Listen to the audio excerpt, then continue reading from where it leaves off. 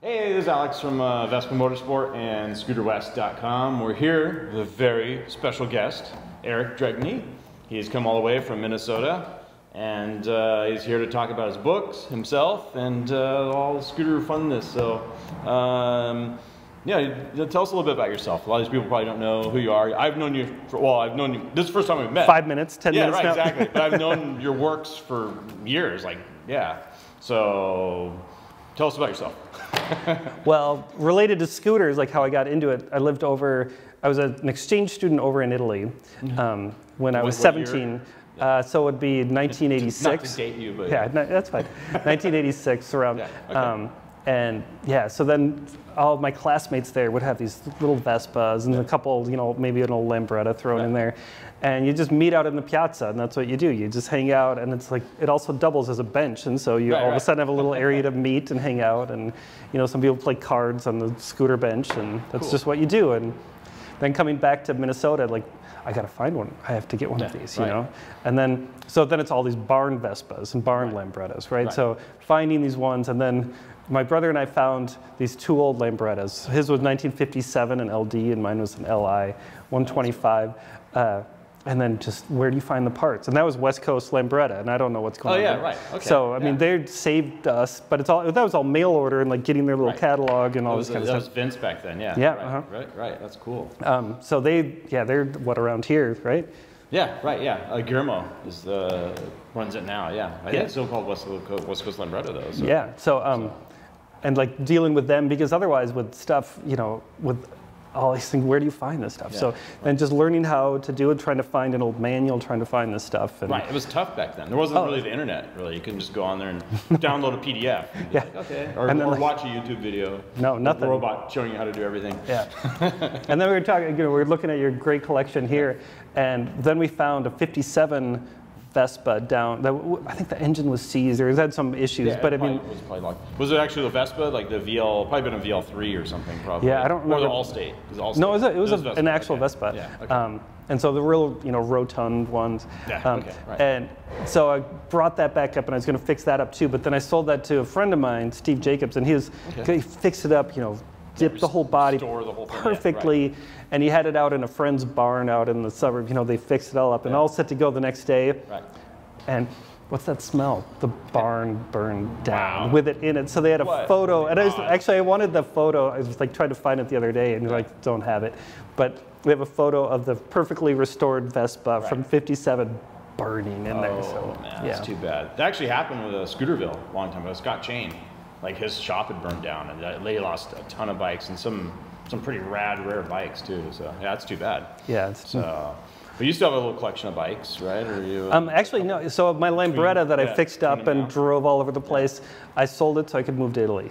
Yeah. Okay. So then I lived over in Italy in Modena for 3 years. Cool. Right. Yeah, and then there I got into all these single-speed bicycles that they have. These old, cool. Umberto Dei. And they have amazing bicycles. Like I think the scooters are nice. You should see the bicycles they do. Yeah. Right. Everything's. So then try to stay in shape. Yeah. Right. Exactly. As much as possible. Yeah, that's right. And so you speak fluent Italian and everything, probably then. Yeah, in the summer, so I lived over there. My wife and I lived over there, and then speak Italian with my kids. Yeah, right. And then in the summer, I do this Italian camp.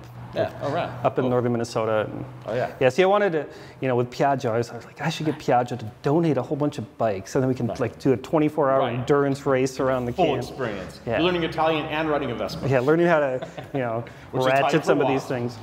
Yeah. Let's hear a little Italian for our friends and friends that watch this worldwide. Ciao, buongiorno. Io mi chiamo Eric. So the reason you're here, your books. So you've been writing books. What, 93? Was it the first one, or something like that? Yeah. Right. So so that's pretty long time now. And I think you have 6 scooter books. Mm-hmm. We have a little collection of here. We have most of them here. Yeah. Almost have the whole set. This was the first. Was this the first one? Yeah. So this was the one my brother and I put together, because I remember I was fresh out of college, and I was like, I'm going to write the great American novel, or I'm going to be a playwright, and I'm going to just Tennessee Williams or whoever. Yeah. And they're like, hey, you want to put together this book on scooters because you lived over in Italy, you know all about these Lambrettas and Vespas. And I was like, no, I want to write. I'm going to be a great author. I'm going to write the the next T.S. Eliot or something. Right. But then, like, well, okay, I can either do this as my job for a while, or I can work in a coffee shop or something. So I did this, and it was a blast, because then, I mean, with all of these, I got to go around, you know, I just scrimped and saved to visit all these different scooter museums, like in Utrecht in Netherlands, and then Rudesheim in Germany, and Vittoria Tessera down in Milan. I've been to his place, yeah. Yeah, he's a super nice guy. Amazing collection. Oh, yeah. He's in a new building now with upstairs, and just, incredible. It's like everything's there. Yeah, and down in Piacenza, there was like one of the Paparinos down there. Yeah, exactly. And even before the Paparino, there's like the scooter they basically copied for that, which is incredible. You didn't even know it existed, and you're like, what's this Italian scooter? Oh, that's the one Piaggio copied for. The Fiat one? Yeah, yeah. Well, actually, it was another brand. I don't remember. Sort of the V also, but not Vespa, obviously. But yeah, and it was built right before the war, which was really bad time. Yeah, and then everything happened. Yeah, everything happened, and then, but it's basically like a Paparino, only like made by another company. So, this is the first book you wrote, period? Well, you and your brother wrote this. Yeah, we did it together. Michael, yeah. Right. So. And what's funny is now, okay, so now they're doing a reprint of the Scooter Bible, and Michael's like, you know, I'm kind of, I don't. Because he's all into these other, he gets super focused into all these things. So he's into Moto Perilla and Moto, you know, all these other. Well, there's a lot of fun stuff, a lot of niche things out there for sure. Hey, you've written, let's see, did you write a book before this, or this? No, that was the first book I wrote. Yeah, that's cool. That's pretty rad. And then I started writing about roadside attractions right after that. That's right. And Zambonis. And Zamboni, which, you know, they're from Southern California. Yes, right. Yeah, okay. Which is odd. Ice would be made in California. Yeah, so Frank Zamboni had an outdoor skating rink. Yeah, right, okay. You know, in Paramount, near Los Angeles. Yeah, right. That's and realized that's not a good plan. Yeah, right. Next one, was it scooters or was it scooters? I think it was this one. Scooters. Yeah. Yeah, so that was a fun one. And that one was like, okay, we're going to focus on sort of the culture around it. Yeah, so that was super great to do. And then getting into all the different collections of everyone everywhere. And then Scooter Mania was... And the reason we're here today, the Life Vespa, this is basically your current book. You may want to pick up a copy of this very soon, because this one has just gone out of print. Yeah. And I don't... They decided, we're not going to reprint it. I'm like, okay. But, I mean, good news, though, you do have another book coming. Yeah. So, which will be out. Well, and the other book is it's a new version, updated of this. Version of this. Yeah, so it's got more content, thicker. Yeah, so it's a little more. It's got a couple chapters, basically covering what 1990 to 2000, and then up to the present. And then trying to, you know, the encyclopedia in the back, try to figure out all these new models. I mean, you probably know. I think I have that 45 actually. All those, all the new Chinese bikes and Taiwanese bikes, like, how do you even keep track of them? Oh, no, they kind of come and go so fast. Yeah, of course, yeah.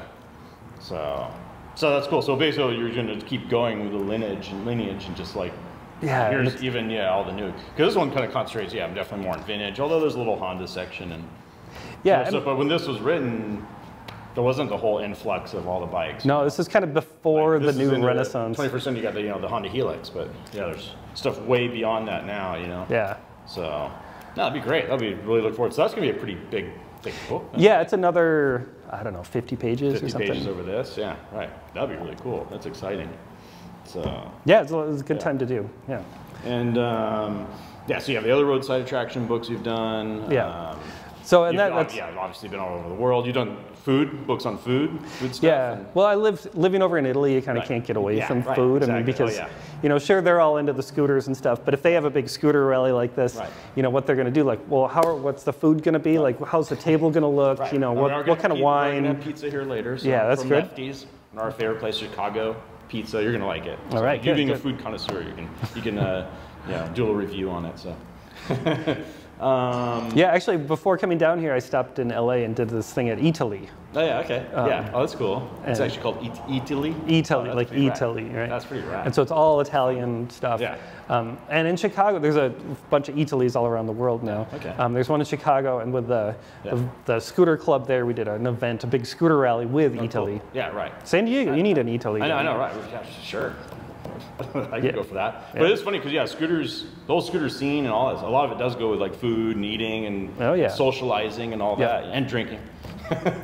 I mean, that all goes together. Yeah. So. I mean, that's one of the things, you know, they talk about it being the social appliance, and it's like Right. especially for women in the beginning, like to get out of the home, and then like the whole family piles on. And exactly. it's the way you get and out. You get the kids in the piazza, like you're saying, they're hanging out, playing cards, eating, doing all this stuff. Yeah, it's all part of it. So all kind of comes all back together. So, well, anyhow, I think we'll wrap it up. Any final words or? Just wear your helmet. I don't know. Okay. What do I say? Wear your helmet. No, wear your mask these days. See, but if you, if you wear your helmet, that's not really that cool, right? Yeah, right.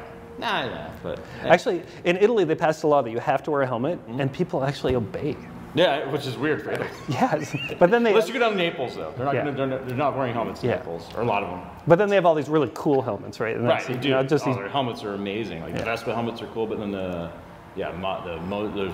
several brands out there like incredible. So so that's we'll do a book on helmets next. Right. Yeah. You got to look good. That's the important thing. That'd be a cool book, actually. You could do helmets like from all over, from all sports, and all kinds of stuff. That'd be pretty rad, actually. Yeah.